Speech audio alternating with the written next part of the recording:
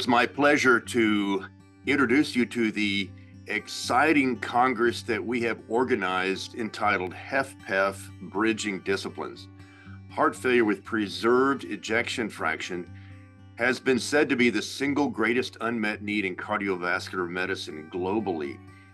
Importantly, it is a syndrome that has widespread impact across numerous organ systems. It no longer makes sense to target this exclusively at the myocardium, but rather to bridge the HFpEF myocardium with immunology and metabolism and neural functions and nephrology. Hence our program entitled Bridging Disciplines.